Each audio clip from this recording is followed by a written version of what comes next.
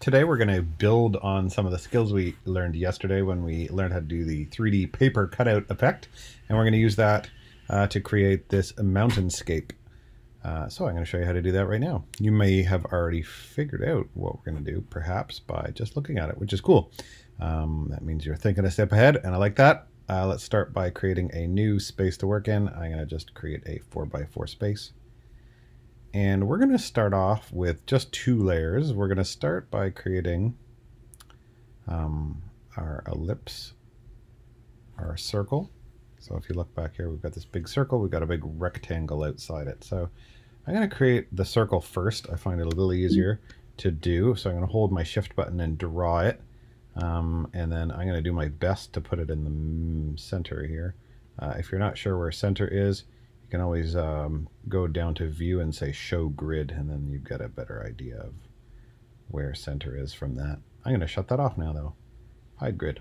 All right. I'm going to look at my layers here. I just have 1 so far, an ellipse, and now I'm going to create a rectangle for the outside. So I'm going to click there. A helpful hint, we created a 4x4 space. I can literally just click at the top left corner here if I want and say 4x4 and say OK, and then it draws that for me. Now you'll see our rectangle is above our ellipse. We're going to change that layer order right now so we can see the ellipse above the rectangle. Now I'm going to select both. And just like yesterday, I'm going to go and find my Pathfinder window. Now it's already open here for me, but in case it's not for you, you're going to go to Window and Pathfinder. And we're going to divide these 2 shapes. And again, what that means is it splits them into their own independent shapes. Now we can't move them independently yet, but we need to ungroup them. So we go to Object, Ungroup, and now I have my 2 separate pieces. I've got my rectangle with a hole in it, and I've got my circle that's the same size. All right, I'm going to click on the rectangle, go to Properties, and I'm going to turn off the stroke. Set it down to 0 here, and it disappears, and I'm going to do the same thing with the circle.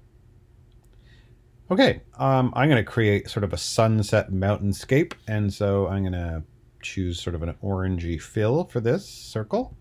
So I'll go in there, and I can choose one of the oranges as a starting point. I can double click over here and sort of play with things a little bit if I want to make it a little more deeper red or deeper orange or whatever. I can do that here. All right, next we're going to make the sun. So I'll get my ellipse tool again. I'm going to hold shift and draw it. Holding shift in Illustrator, make sure that it maintains a perfect circle shape. I'll move it around. It's the same color right now as this background, which is a great starting position for us. We'll just double click here, and then I can what I'm going to do this time, last time I sort of stepped down from the original color towards gray. This time we're going to sort of step up from orange into lighter orange and then yellow as we go. So there we go. We've got, or whatever colors you want to choose. You don't have to choose the same colors. All right, so I'm going to move that there. Next, we'll use our pencil tool again. We're going to draw a mountain. Now, I'm okay at drawing mountains, maybe freehand, and you might be too, but you might find it hard. And so if you wanted to, instead of drawing it freehand, you could always throw a rectangle in here in this space and then just modify it. So I could throw a rectangle right here, and then Object, Path, Add Anchor Points, and I could just start turning this into a mountain with my direct selection tool. That's one way of doing it as well. So you don't have to do it one way or the other. Whatever way you think makes a mountain that looks better.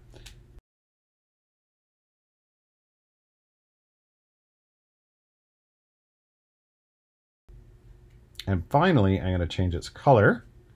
So I'm going to double click here again. It's the same color as the sun right now, so I'll double click. And again, I'm going to pull it up into yellow. So we can see the original color here, and this is the new color. So you can kind of use that as a guide as you're going. All right, so the next mountain scape I will do freehand. I'm going to use the pencil tool. I can push and hold here. It might be your paintbrush tool. You push and hold till you get your pencil tool.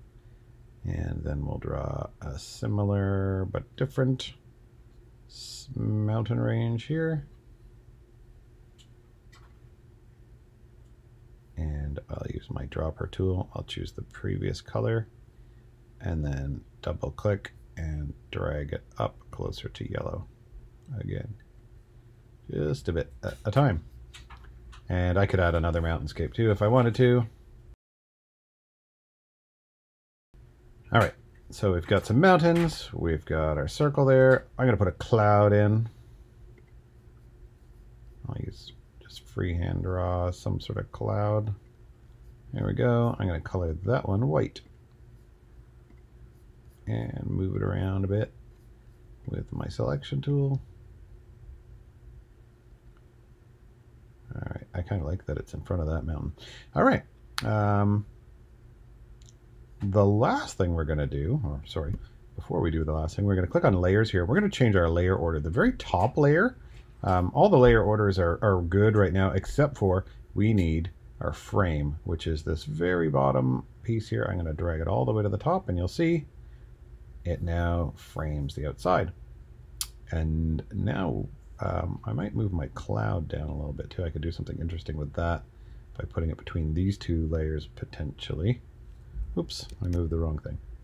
This is my cloud. I can move it, put maybe here would look cool, and then I could tuck it kind of between the mountains, which is kind of neat. Okay, lastly, we're going to add our shadows. Effect, stylize, and drop shadow. These are the settings that I like for this. So we've got an opacity of 50, offset of 0.02, y offset 0.02, and a blur of 0.07, but you can play around with those and see what looks good on yours. So I'll say okay, and basically I'm just going to click every layer and do the same thing for every layer. Oops, effect, stylize, drop shadow, and it remembers the same settings from the previous one.